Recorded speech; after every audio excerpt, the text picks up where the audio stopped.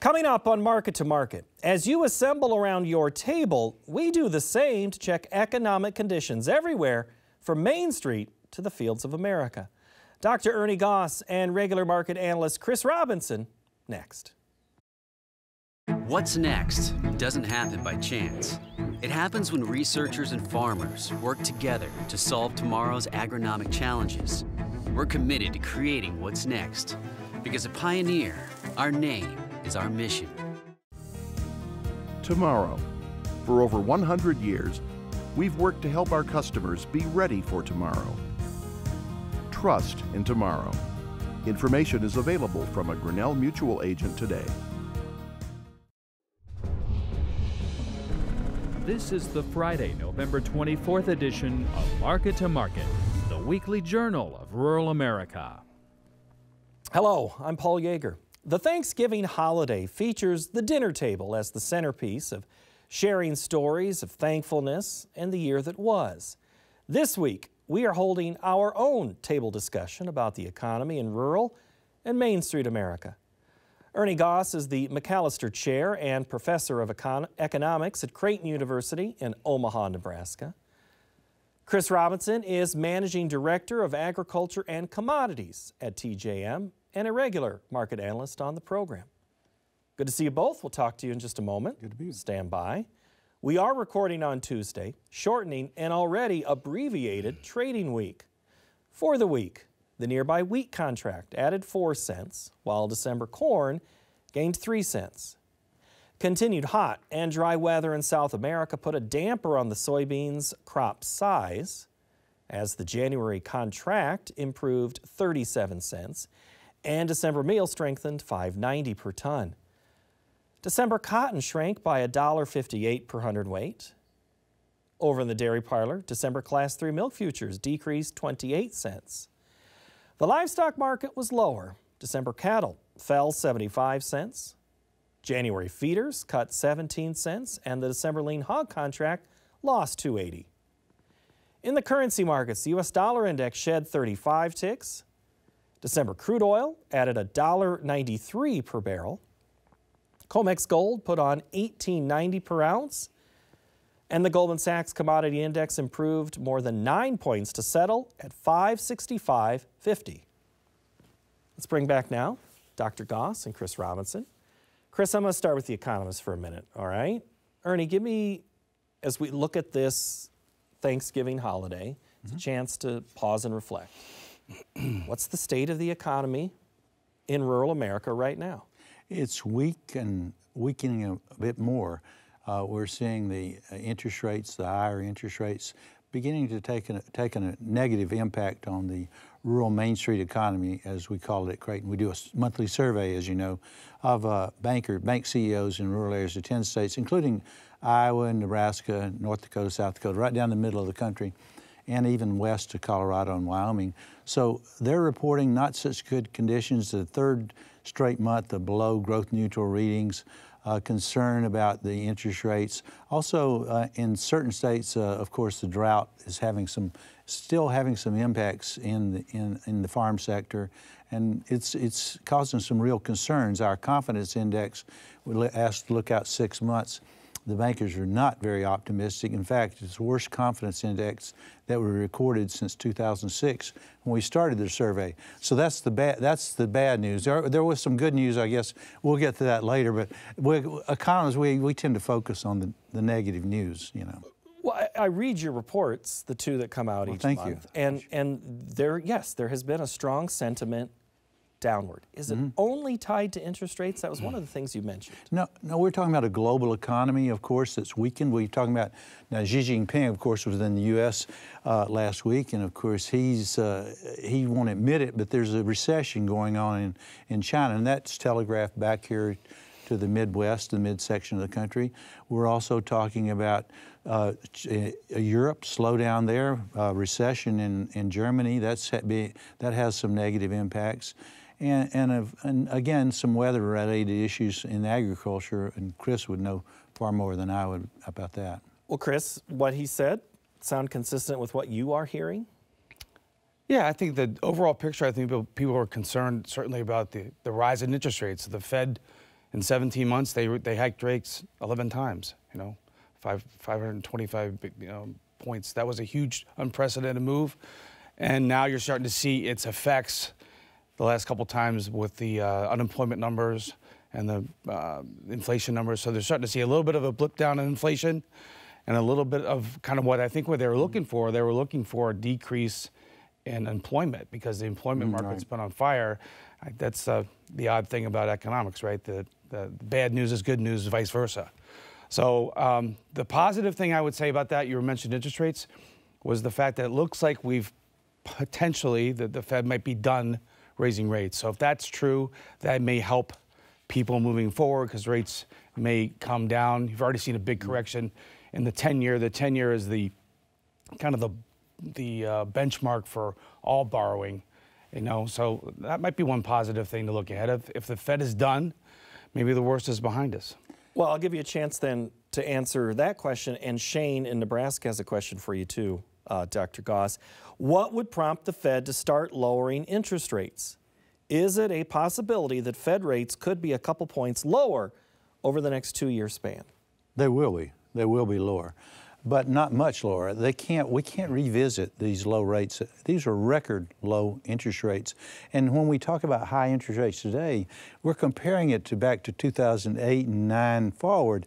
Look back even further. I mean, when I bought my first house in 1983, I paid 10.25% on that. Now we're talking about 8% on the same loan. So what we're talking about now is almost normal. Now the normal over the last 50 years, for example, the funds rate, that's the one that the Fed sets, is about 4%. Now, as Chris said, now it's 5.25 to 5.5. So we're not much above that. So if they do, and I expect them to raise interest rates as early as the middle of 2024, you're probably talking about no more than 2%. That'd be my expectation. Probably not even that, because we don't want to go revisit this, putting so much pressure on the economy, these inflated values all the way across the board, whether it's stocks, whether it's ag land, farmland, all those have been inflated because of these ultra low interest rates that are just not sustainable. Those are unsustainable. Look at the credit right now. Look at the credit of everyone. That's college students, that's the U.S. government, the federal government, all this, too much credit out there, and now they're having to pay the price for that credit. But consumer price has dropped, producer price has dropped. Some of these inflation measures have retreated, but then retail sales retreated. Back to what Chris is saying about the unemployment number. Mixing these two together, are you saying that we're probably at the new normal for interest rates? We're above, a little bit above the new norm. A little bit above. A little bit above, so not if you significant. had to set a new norm, what would it be? A new norm would be about, in terms of the, say, the mortgage rate, 30-year mortgage rate, it would be about 7% instead of 8%. In terms of growth in retail sales, we're looking at, for this buying season, holiday and Christmas buying season, I expect 3 to 4% increase. About 3% of that is inflation. So we're talking about unit sales, if you want to call it unit sales, almost flat to 1% increase. So we need to adjust our thinking because it's a new normal, and the new normal is going to be higher interest rates. The idea that what happened after 2008 and 9 is the Federal Reserve, pushed rates to abnormally low levels, and we are all now paying the price for that. And guys and gals in my class, they're like, whoa, and I'm like, get used to it. It could be worse. You've seen it. You've Absolutely. seen it worse. Oh, sure. So from a decision making on the farm, we've heard this notion here in the last couple of months of maybe some people are making sales to not pay storage because of interest rates. Are you hearing that? Absolutely. I mean, you basically had free money for 15 years, roughly, yeah. in general. I mean, and, if depending on when you were born and when you went to high school, it's been a shock to see things move up. So people are adjusting, and it's going to affect everybody's. Your operating loan's going to be different, and your banker's probably going to have a different conversation with you right now, and your spreadsheet's going to be more and more important. I think that that's something that's going to, continue. If you're farming, I don't care if you're a producer or if you're a rancher, the cost of money is never going to be zero again. So that's something we're just going to have to deal with. Right. Let's dip into the commodities for just a minute here, Chris. I'm going to go to wheat for a moment because that has been, and Ernie, you get to talk about the wheat states in a minute. This market continues to, each week I seem to ask the same question, is it only Black Sea? But what's the domestic wheat story doing to our, as we closed on Tuesday at 555 on December? We're at 2.5 to 3 year lows, depending on which of the 3 contracts you look.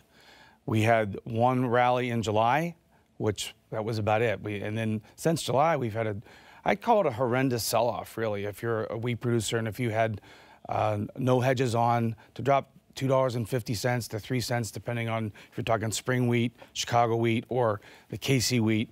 We are at or near contract lows, 2.5 year lows.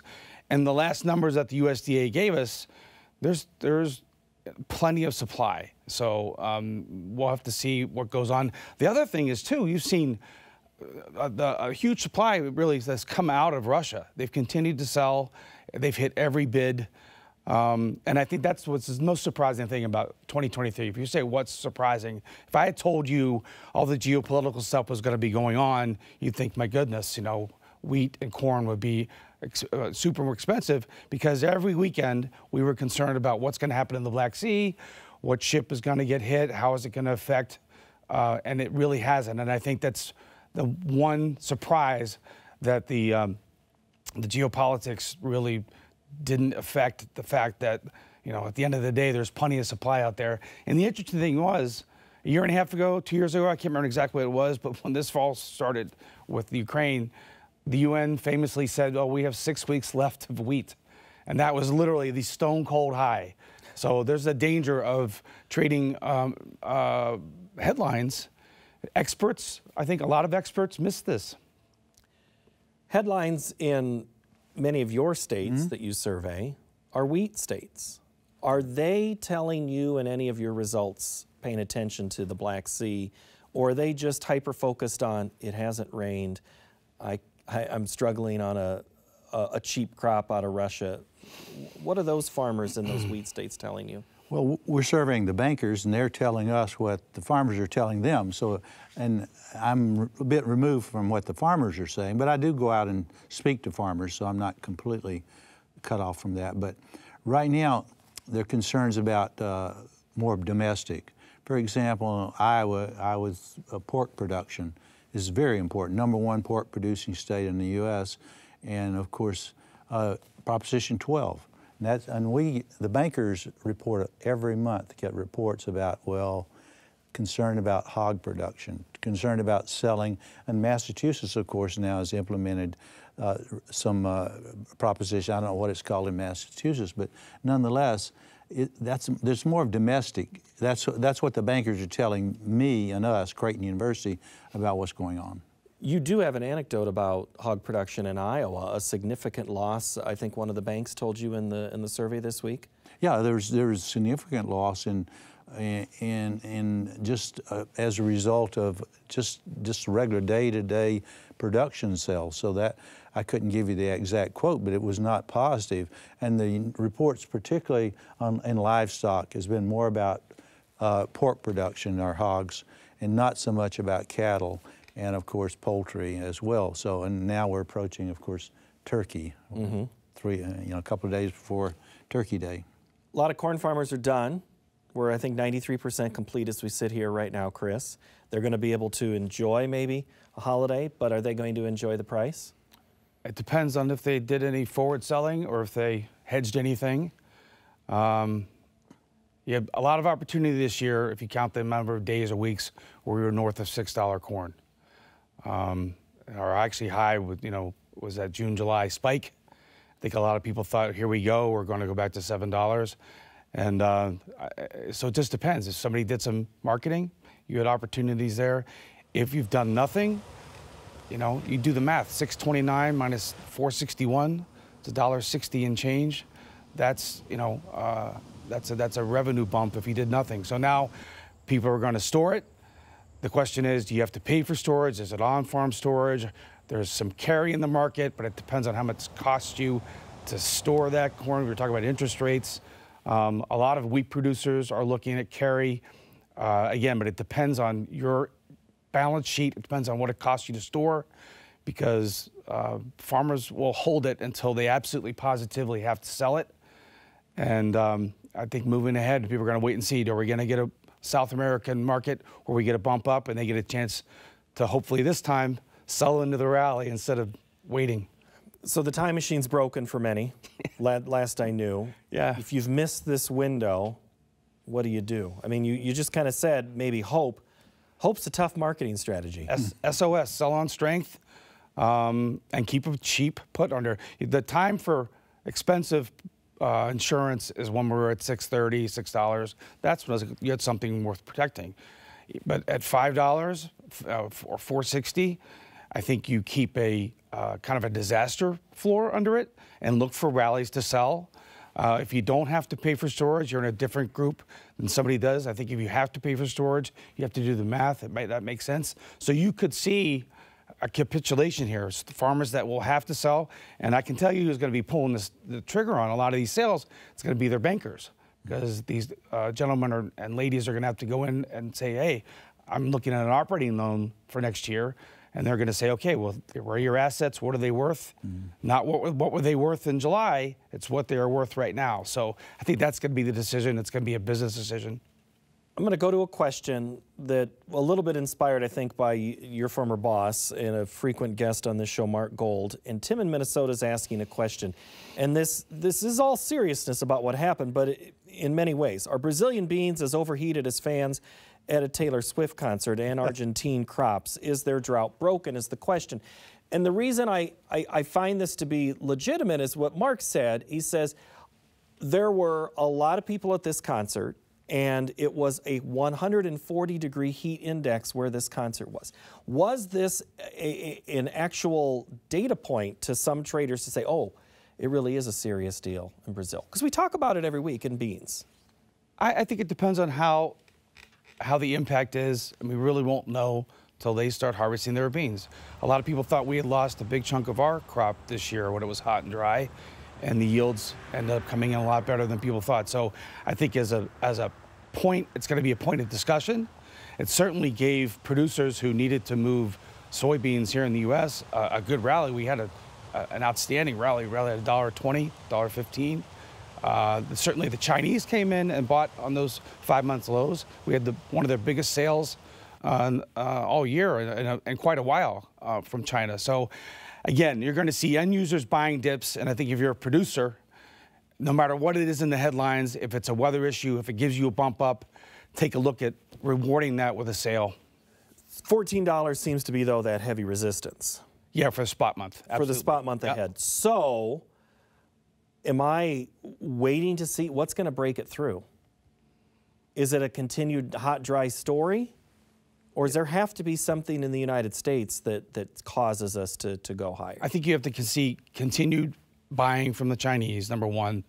And number two, it's going to have to be a hot and dry story. Okay. And you'll see it.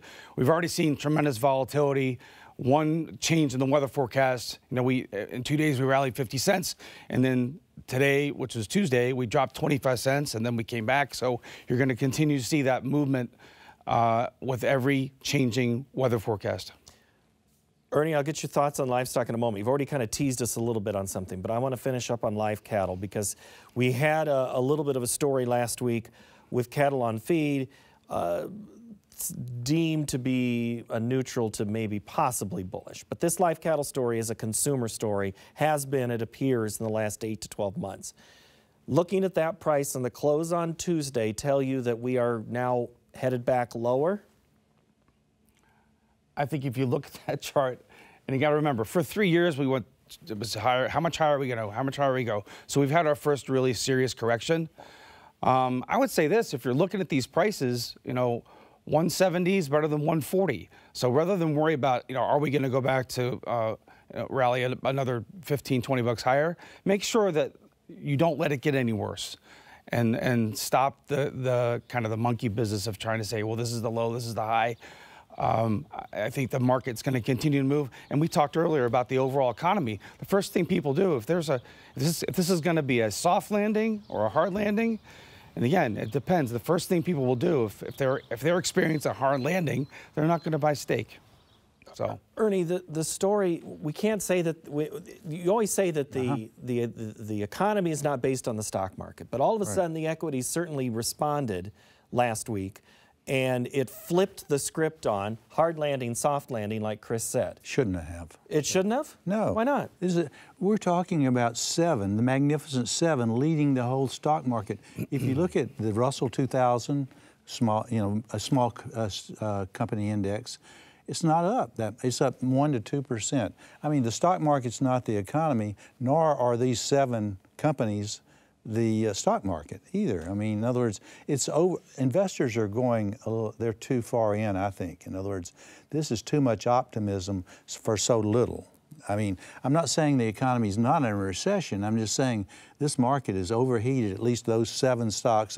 And this evening, one of this NVIDIA will be announcing, and based upon AI, artificial intelligence. I was there when we had browser, internet was going to do well, it didn't at first. It took time. This is going to take time. We're getting too excited about something that's it's not going to happen for a while. The positive impacts of that. But the stock market, sorry. On the stock market. Livestock-wise, again, your bankers in your area, do you know of heavy anecdotes yet of calling notes on some of these livestock producers after just a short amount of time after being so high for so long? Now here's the positive. The bankers they're not that concerned about the condition of the farmers. The farmers, even though we've had 2023 farm incomes down from 2022, 2024 is projected to be lower by USDA from 2023, yet the farmers are not in critical condition like some of the businesses on what we call rural Main Street. That's where the problems are, and we're seeing that. And the farmers, they have increased some of the collateral requirements, but not much. Look at what's going on with farm land prices. According to our survey, continue to grow despite these higher interest rates, and where we're seeing some impacts on farm equipment sales. Now, farm equipment sales down for 5 of the last 6 months, according to the bankers. So there are some issues out there, but it's not nearly as dire for the farm economy as more of the rural economy where these bankers reside, I would say. I get that. No delinquencies, not much. Farm loan defaults, almost not there right now. Now we have to look ahead. Now, again, where are interest rates going? 90% of our bankers said no to another rate hike. The Fed meets again on December the 12th and 13th. There will be no, as we see here today, there will be no rate hike on those 2 days. Which means, Chris, do you think somebody's going to start expanding their feedlots, or have they missed their window on getting back into this feeder market? Well, the contract, depending on which contract you look at for live cattle, I mean, it's a dip to buy. If you're a person that you think that we're going to be higher and the economy's going to be fine, but I will tell you this: ranchers are not going to buy animals unless the math works. Period. So I don't care if you're a cow-calf or something like that. So it's going to come down to the numbers, and we'll see. A lot of it's going to have to depend too on what the price of corn is, your inputs. Soybean meal has just gone through the roof with the issues in South America. So that really impacts. You were talking about the hog producers, because a lot of that is directly meal related. So yeah, I think if the numbers work, the ranchers will keep trying to grow the herd. But on a drop like that, it makes you think that maybe that is an opportunity. But you're saying it doesn't look like we have evidence to the contrary. No, I think to the positive there. Yeah, okay. I would say based on what we've seen, there might be some more to go. Final minute here on hogs. Again, a continued story in just 2 short days of trading, lower again. This is just, there's not been a positive. Is there any positive coming in hogs? Contract lows, or we're about to in the front month. The positive, look at the FIRDs. Go out to July, August. I was looking at that and talking to some clients today. There's still 95, 96 cents out there. So there's an opportunity out there. The other kind of negative piece of news we got yesterday, the Chinese, their economy is slowing down. They had 42% more hogs right now than they did this time last year. So they have an oversupply. And that's, again, it all trickles down at the end of the day. A big part of the demand comes from China. So I think that was something where people have pushed down. And we'll see, how that works out. But at the end of the day, we still have a pretty good sized herd. Okay. Very good. Yep. Chris Robinson, good to see you. Thank you. Thank you so much. Dr. Goss, thank you. Hang around for just a couple minutes, will you please? Will do. All right, Love to. We need to hear more from him. Thank you, gentlemen. And we're going to pause our analysis, as I said, and continue our discussion about these markets and more in our Market Plus segment. You can find both analysis and plus on our website of markettomarket.org. It is card writing season, so how about you spend some time telling us about the first time that you watched our program?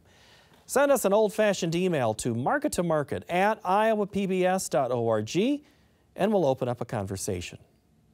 Next week, we'll look at how U.S. poultry producers are working to handle recent HPAI outbreaks. Thank you so much for watching. Have a great week.